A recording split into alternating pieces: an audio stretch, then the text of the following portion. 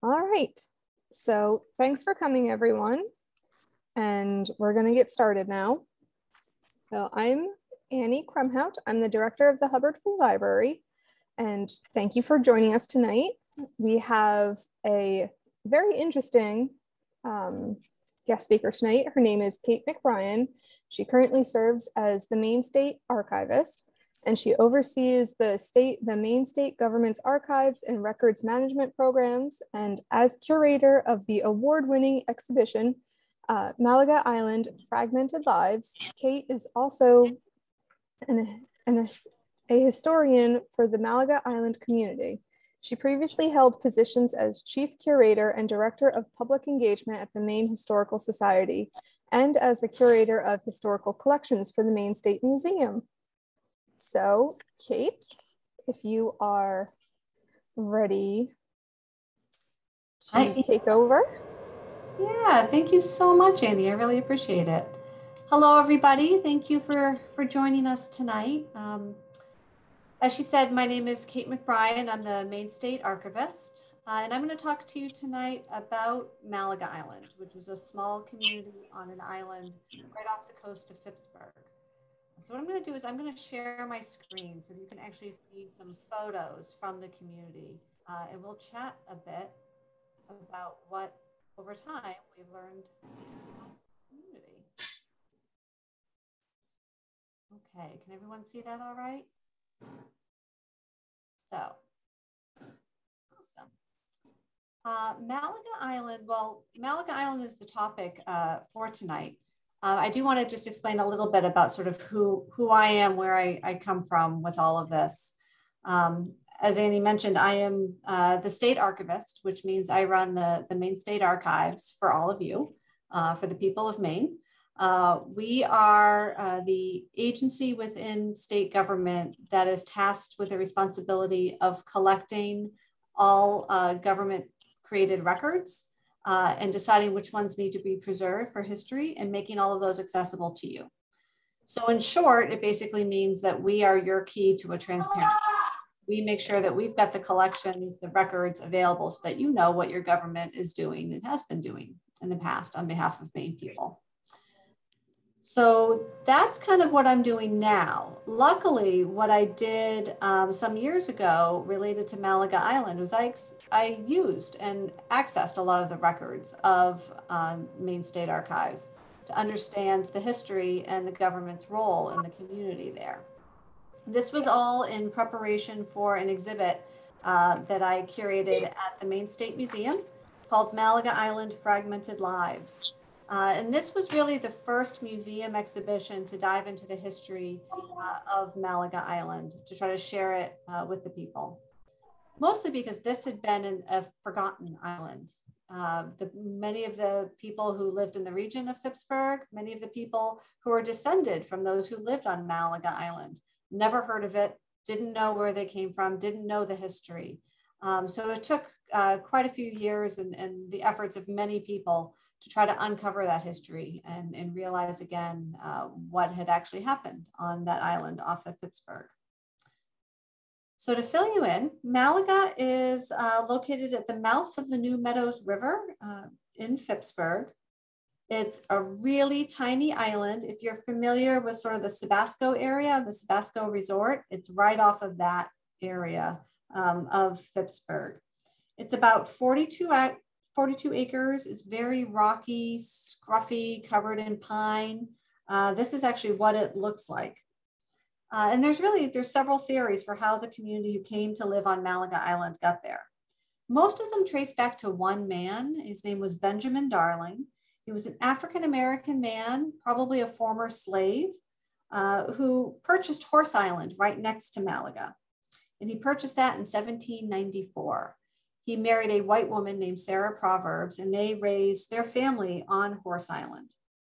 In the mid-1850s, his children sold Horse Island. We're not really sure why, but they sold it and they ended up scattering to sort of the nearby islands. And that's really what people did quite often in the late 1700s, early 1800s in Maine. Islands were not desirable places to live. It's not like today where if you buy an island, it's, you know, really expensive and really amazing. Islands were places where it was really difficult to live. You were separated from community. You were separated from all the resources that you needed. So for the most part, people tried not to live on islands very much if they could help it. They actually would tend to put sheep out to graze on islands, that kind of thing. So islands were available. And if someone wanted to set up a home there, it was pretty easy to just set up home and nobody questioned it. Nobody else wanted the space. So that's really what Benjamin Darling's descendants did, is they kind of set up home on neighboring islands and would raise their families in those locations. From what we can tell, records are not very clear, but our best guess is that the first people to live on Malaga Island, the first of Benjamin Darling's descendants, were the Griffin family. And they probably moved there to the northern part of the island in around 1863. And pretty soon, once they set up home, family members and cousins and a sister and her family, that kind of thing, they all joined and they set up a series of houses on the north end of Malaga that you can see here. And it was the north end of the island that they settled on because that's the only beach. That's the only place that's really easy to land on. And you're still very close to the mainland. So life on Malaga Island was really typical for any Maine island in the late 19th century. Members of the community who lived there tended to be rather financially poor. They earned a living from the sea, but they also, most of them also had other jobs on the mainland, sort of odd jobs, laboring jobs, and then everyone fished. But really what made this community unique and different from a lot of their neighbors is that it was a community of different races living together, marrying, raising families. So you had Black people and white people living together on this island. And that made them to the mainland stand out as different. And in the late 19th century, that was seen as an unusual style of life. And so occasionally some attention was paid to them. But generally what we have found is that they lived like all their other communities surrounding them, just like mainland, Maine, mainland, Phippsburg. Everybody fished, everybody worked hard, everybody had a few jobs to get by. We're able to know so much of this because there were some documents left behind, some evidence of how the people lived. While we have the evidence of how they really lived, unfortunately, at the same time as the community was living there, there were a lot of myths that very quickly grew up about this secluded mixed race community. There were stories going up and down the coast of Maine about this island community that was filled with thieves, that there was inbreeding, that there was illiteracy. They actually would spread tales of a degenerate colony where incest and wife swapping was common. I even found one newspaper article that said that the children on the island had blunted horns growing out of their head and that they were living in tunnels under the homes. And then postcards like this one that you see here were sold nationwide. They showed very pitiful scenes of the people who called Malaga Island home. This is a real photo postcard of people who lived on Malaga. The elderly woman here, I believe, is Elizabeth Darling. And I do know that the child sitting on her lap was Pearl Tripp. So those were real people who lived on Malaga, but they would always be shown and spoke of in a way that was very derogatory to them. However, reality was really quite different. This is also a photograph of a family who lived on Malaga Island. Families certainly struggled to meet their basic needs, but they also built their homes. They educated their children as much as possible. They interacted with the mainland community regularly and peacefully and whenever needed. So how do we know all of this about the people who lived on Malaga? Because like I said, it was really a secret for a long time. People buried this history. They stopped talking about it. Well, one of the ways that we began to uncover some of the true story of the people who lived on Malaga was through an archaeological dig conducted by archaeologists from the University of Southern Maine. They spent about 8 years on Malaga Island, digging at the sites of 3 homes. They dug at the McKinney house site, the Griffin house site, and the Eason house site. And you can see here, this is a stratigraphy of the dig spots. And it wasn't just soil that they were digging into, but it was shell middens, because based on photographic evidence, they could pinpoint where the houses were located. And they found that the community members mostly built their homes right on top of shell middens created by indigenous communities hundreds of years before. And what they found in those shell middens, in those dig spots, was that generally the island community owned the same types of things as all their mainland neighbors, and they really lived and worked in the same way. Many of their possessions were secondhand. Ceramics tended to be styles that were really popular from decades before, although a few families like the Easons had some things that were very current for the 20th century, early 20th century, like this bowl, which was a style popular around 1905. The archaeologists also found that they used clay pipes, which were really common in the 18th and early 19th centuries. They found evidence of fragments of clay pipes, hundreds of them all over the island. They also found textiles and fragments of shoes, evidence that the people who lived on Malaga used their things up until there was really nothing else that could be done with them before they threw them out. So let's take a moment to really look at who some of the folks were who lived on Malaga Island, who some of these people were who called it home. First, we'll look at the Griffin family because they were the first ones to live on Malaga. Henry and Tina Griffin, like I said, were most likely the first to set up home on Malaga around 1863, we think. Henry Griffin had grown up in Phippsburg. Tina, his wife, her maiden name was Darling. So she was Tina Darling. So that's that Darling family connection back to Benjamin Darling. She was born in 1809. And like I said, she was the granddaughter of Benjamin Darling. So she had grown up on Horse Island and then Bear Island right next to Malaga. So when she married Henry Griffin, they set up home on Malaga right next door. The McKinneys were the next family, we believe, to live on the island. They set up home right next to the Griffins. James Eli McKinney, he was white, of Scotch-Irish descent. He had grown up in Phippsburg as well. He married Salome Griffin. She was the sister of Henry Griffin. So again, that family connection. And this was actually his second marriage. And Salome Griffin had actually spent some years on Bear Island before she went to Malaga.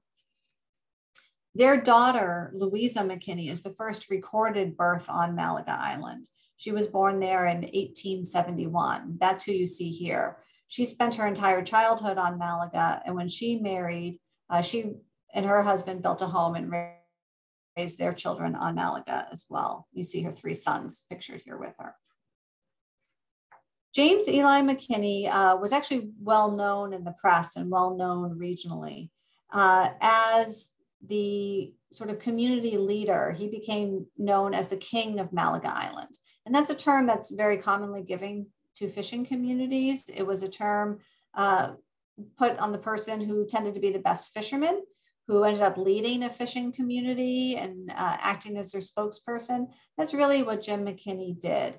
So when we find newspaper articles about Malaga Island, if you ever see someone quoted from Malaga, it's usually Jim McKinney because he acted as the spokesperson for the community.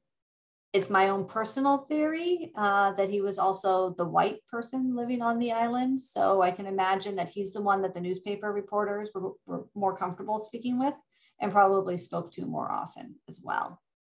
Like I said, he was known throughout the region. He actually performed his fiddle up and down the New Meadows River. So he was known for his musical skills as well. In fact, his obituary in 1916 described him this way. I'll read you a quote. Jim McKinney was perhaps the most picturesque character that lived on the little emerald island of Malaga.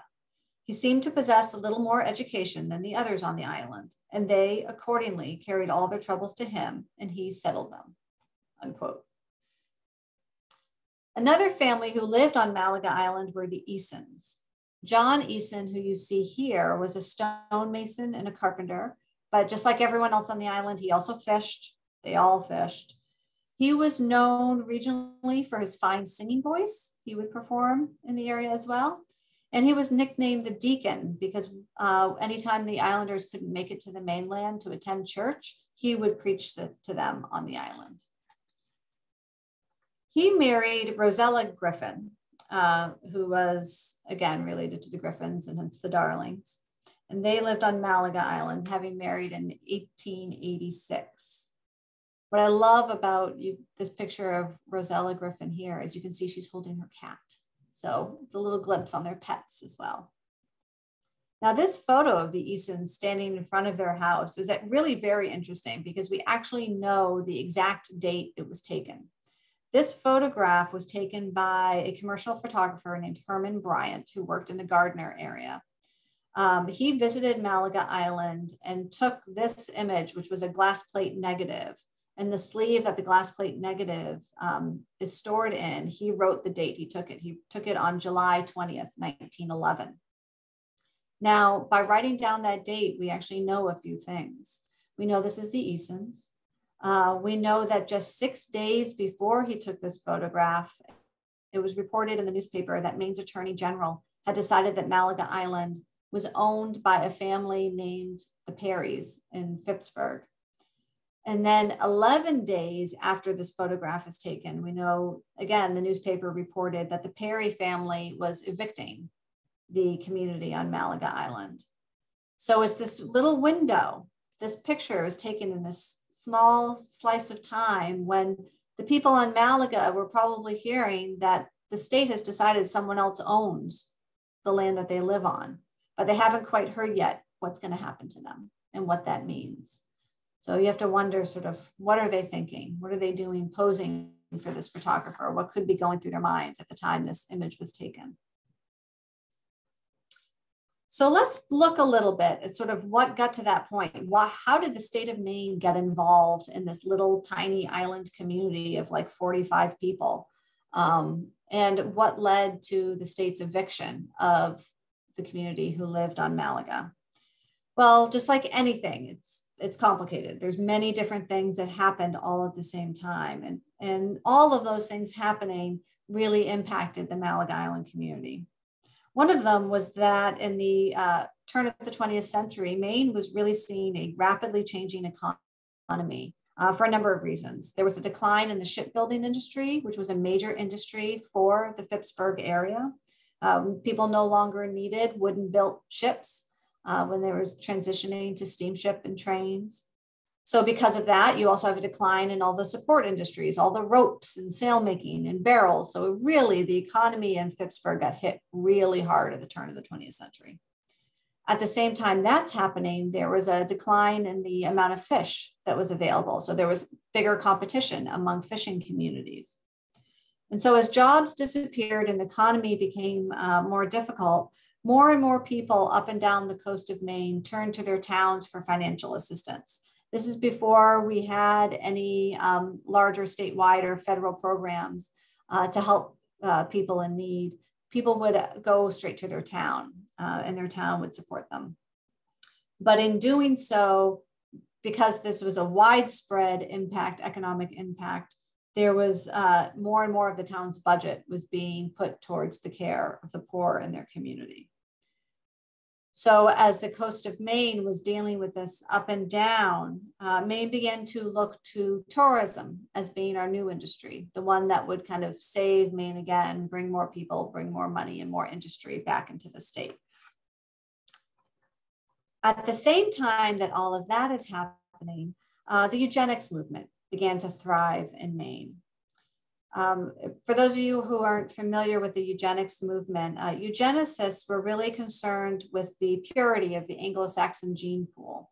They believed that all social evils, such as like pauperism, crime, prostitution, illiteracy, these were all inherited traits through genes, through a family that could then be controlled. If you can control the genes and you can control how someone procreates and a family grows and continues, then you can control all those social problems as well. That was the basis of the theory of eugenicists. And this became a widely accepted scientific belief to the point where it was adopted by governments, by scientists, by medical professionals, by the education industry in the state. This was sort of the leading thought at this time at the early 1900s. And so you began to have institutions, medical tracking. You had forms like this one, which actually is a eugenics chart created for a family who lived on Malaga Island. All the F's and in black, those are marking people deemed feeble-minded, which was part of the eugenics process, and tracking who's related to who and the different generations of assigned feeble-mindedness. So part of the eugenicist belief was that one way to fix all of this is if you had concentrations of people with these social problems as they saw it, as the eugenicists saw it, that the one way to deal with that is to actually separate the communities, break them up. Along with the eugenics movement, we actually coined several terms. These were actually medical diagnoses that were created by the eugenics system. Terms like idiot, moron, imbecile, words that we all use today on a pretty regular basis were actually medical diagnoses that were developed for the eugenics movement to be applied to someone who eugenicists believed were not very intelligent, were deficient in some way, or deemed unfit for society in some way. I will say this is the chart of the low functioning range in the eugenics movement, but they also created terms such as gifted child. That also comes from the eugenics movement. And those are still terms that we still use today. Along with the eugenics movement and all this focus on how to improve society and fix any of society's problems, a lot of that often comes with missionary work in America. So for Malaga Island, the missionaries who worked there were George and Lucy Lane. They were residents of Massachusetts, from Malden, Massachusetts, who purchased a home on Horse Island. It was Harbor Island by the time they bought it. And they purchased a home there. And there's actually a letter from George Lane in 1911. He wrote to a friend saying, we built our summer house on the north end of Harbor Island, and being interested in looking after people who need help, found what I was looking for on Malaga Island. So he bought his summer home, and then he looked for some work for some people who needed help. And he decided Malaga Island were the people he needed to help. And so the Lanes went to work. They focused their efforts on educating the children and teaching moral values to the women of Malaga Island.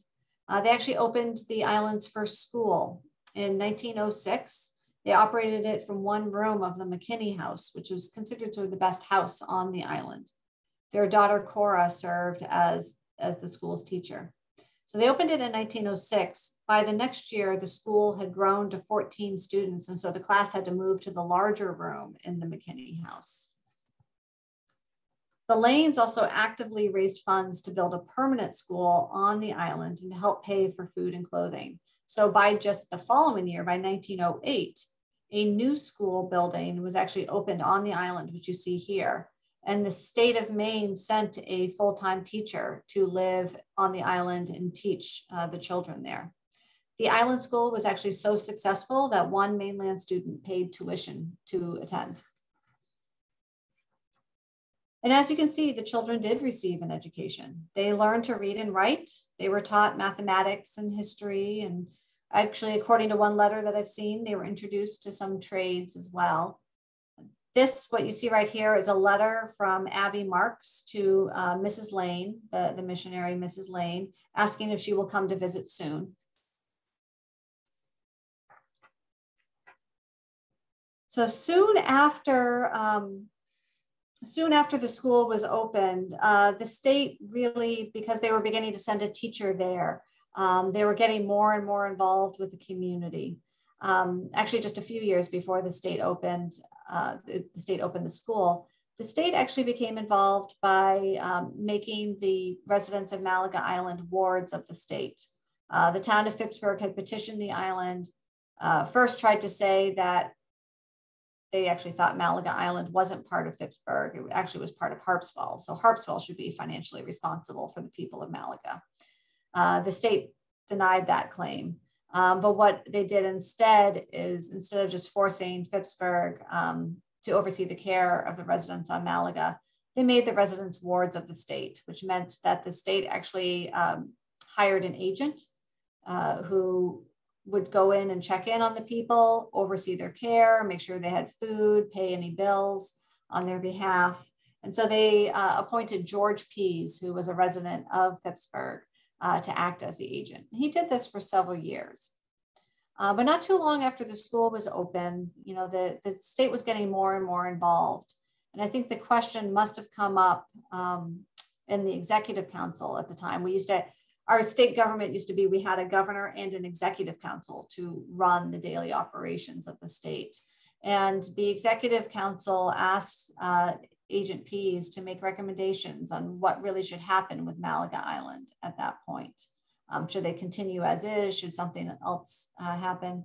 So Pease did this. He wrote a multi-page report to the executive council and the governor of Maine. And in that, he described each of the people who lived on Malaga. He used very racist terminology and a lot of eugenics-based terminology. He included his opinion on the race and the intelligence level and the work ethic of every person who lived on Malaga. And this was his official report to the executive council.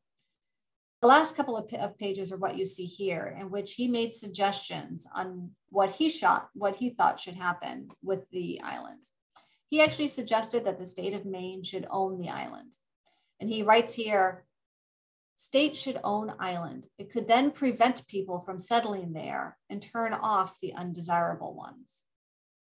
Then he goes through and he lists what should happen to each of the families. That you could buy someone out, you can order someone else to leave. And then he even says you can place Sadie Johnson in the Bath Military and Naval Orphan Asylum. You can place Mrs. Annie Parker in the home for feeble-minded. She is a fit subject, is what he wrote. He also suggested that a 2.5-year-old child of Lizzie Marks could be sent to a Mrs. Hunt in Portland because she wants the child. Then he said there were a few older people who could live, who could actually stay on the island because they are not well and they probably will not live long anyway. And this was his official report to the island. What I find very interesting about this report is it's not just a recommendation of what should happen, but it's a document showing how the state was viewing the people who lived on this island, not as individuals with their own lives and their own needs, not as a community, but the state was really looking at them as a problem that had to be dealt with. And how do you deal with a problem? And that's really the tone and the information shared in this report. Upon receipt of the report, Governor Plaisted at the time visited Malaga Island with his executive council. It was such a big event that there was actually a postcard made of Governor Plaisted landing on Malaga Island. He wanted, and the whole council wanted to see the island for themselves. They reported after that visit that they were encouraged by the progress of the children in the school, but that they were not convinced the community would ever accept a middle-class style of living, is how they put it. The governor actually wrote or reported in the newspaper that he felt the best plan would be to burn down the shacks with all their filth.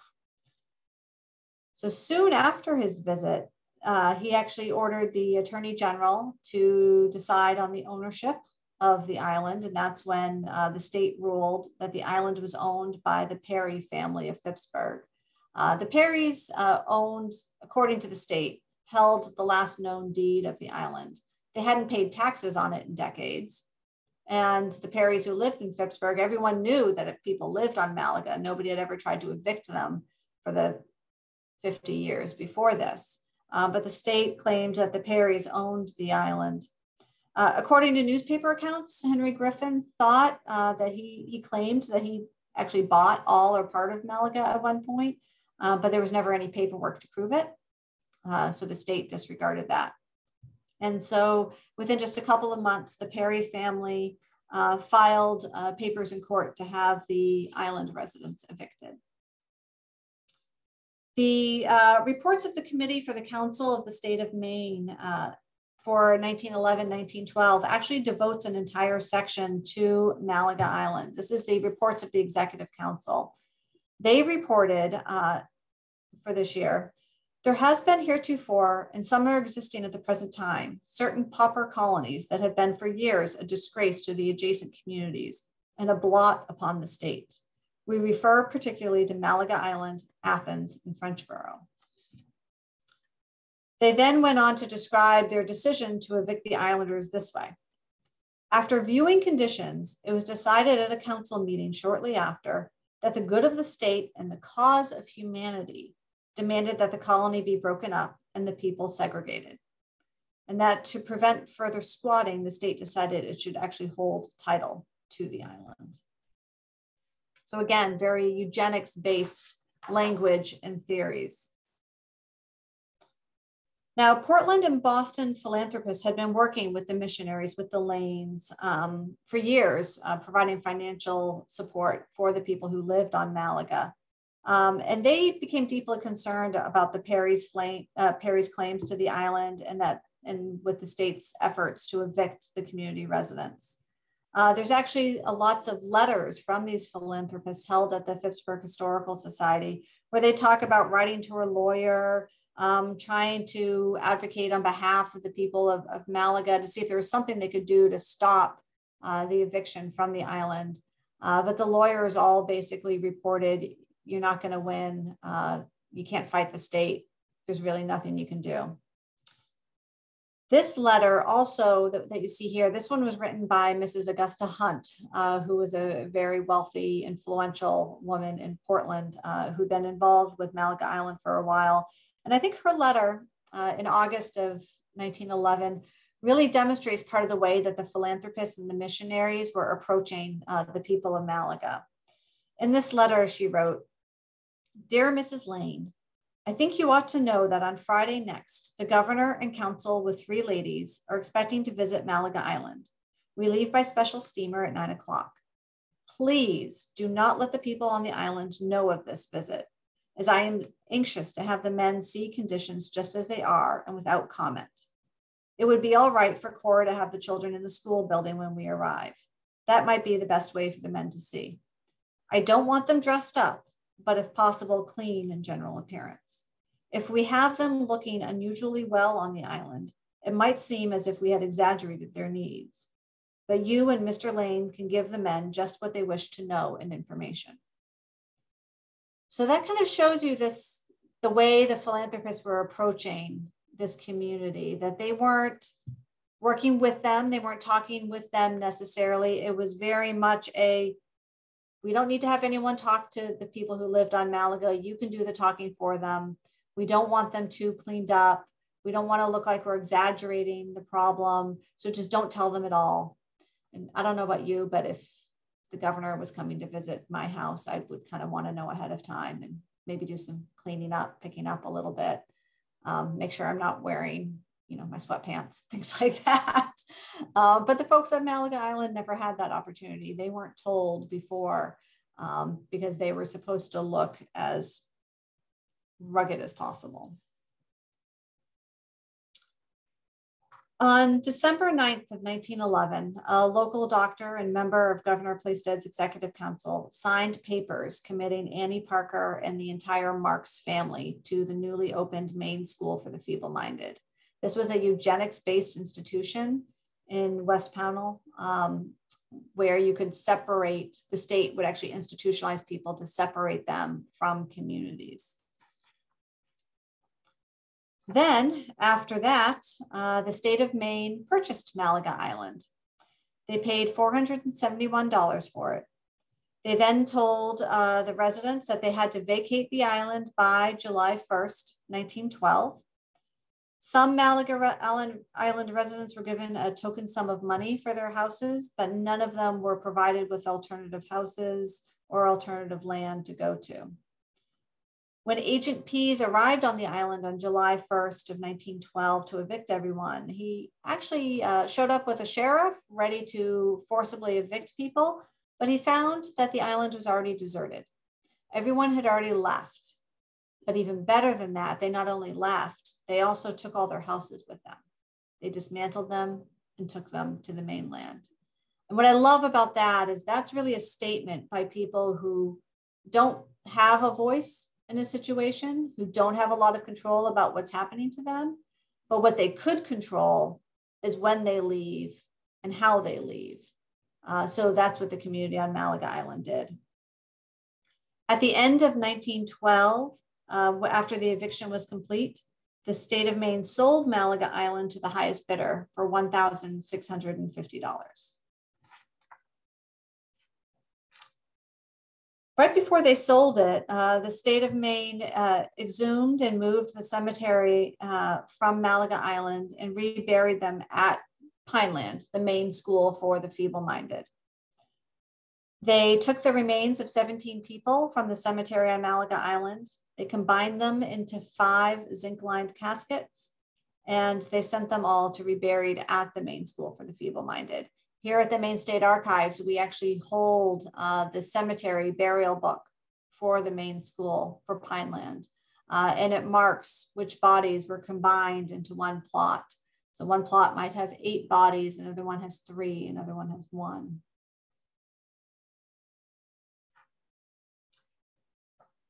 One family that was particularly devastated by the events on Malaga Island were the Marks family.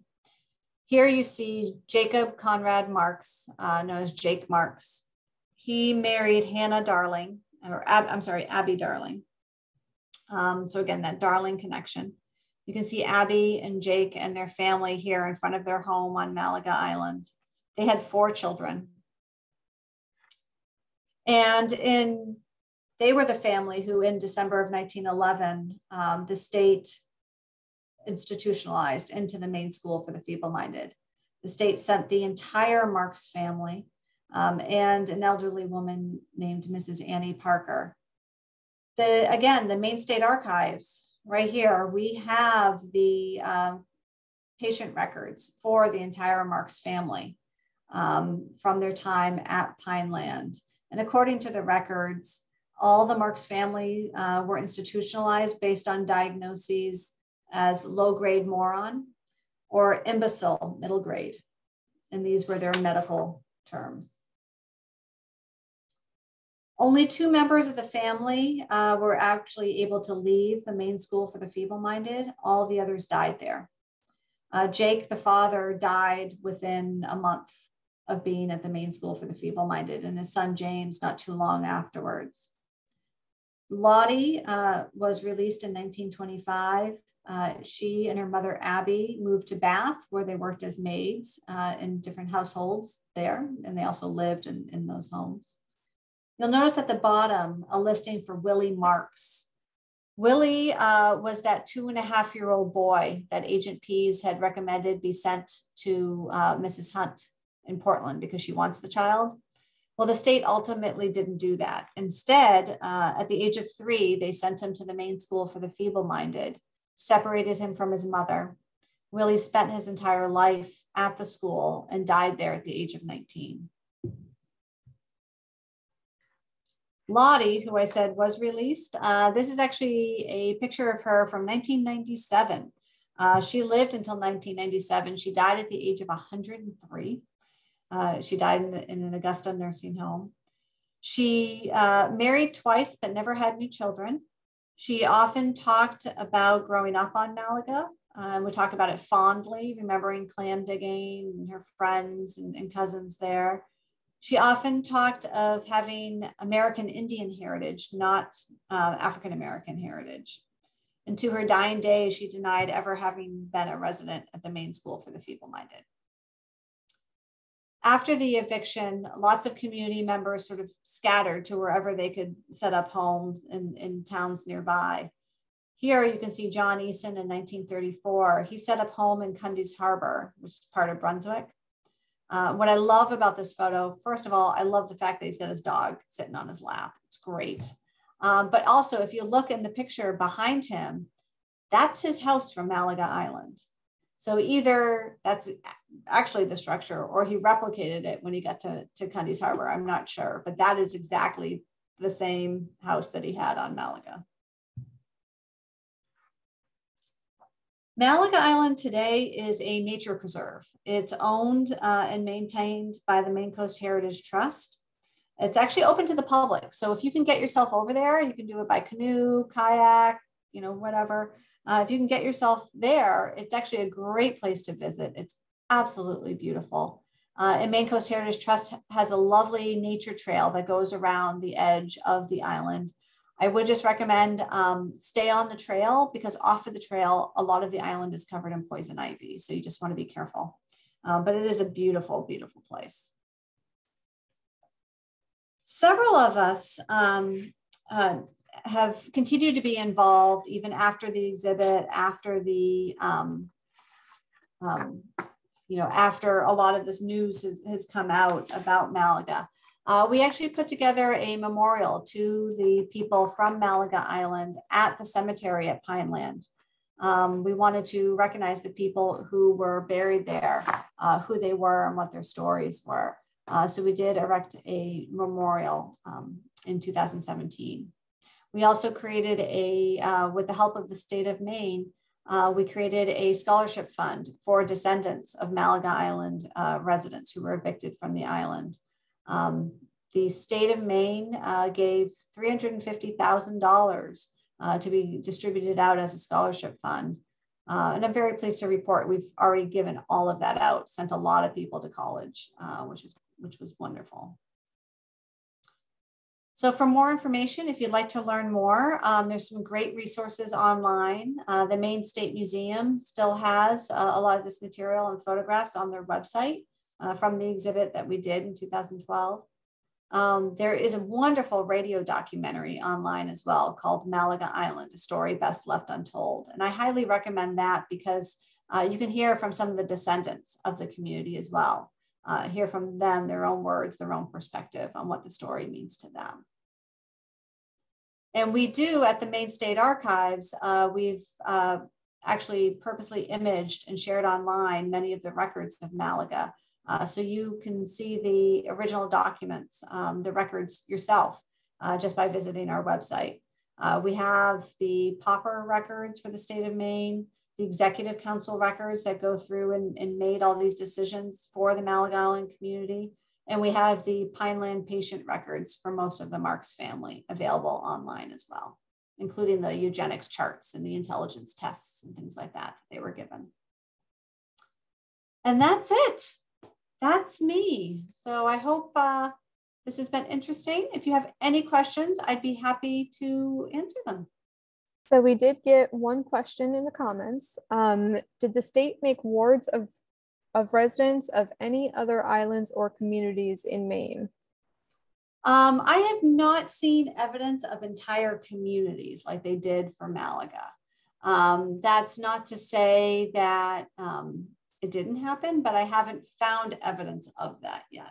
I've seen it more of like family units, but not community units. All right, and I'm going to open the floor to anyone else. If they want to unmute themselves to ask any questions, you are now able to. Okay, I just wanted to tell Kate, thank you. This is Jan Isbell. Very much, it was very interesting and I enjoyed it thoroughly. And I think I will go to malagaislandmaine.org and look, yeah, it looks wonderful. Thank you very much. Thank you so much for tuning in. I really appreciate it. It was very good. Thank you. Thank you. Great. Do we have anyone else? I think we just have those two comments. All right. I learned so much and I am very happy you you agreed to give a talk for us. So Kate, I'm going to say thank you. Thank you. This was great. Thank you all for attending.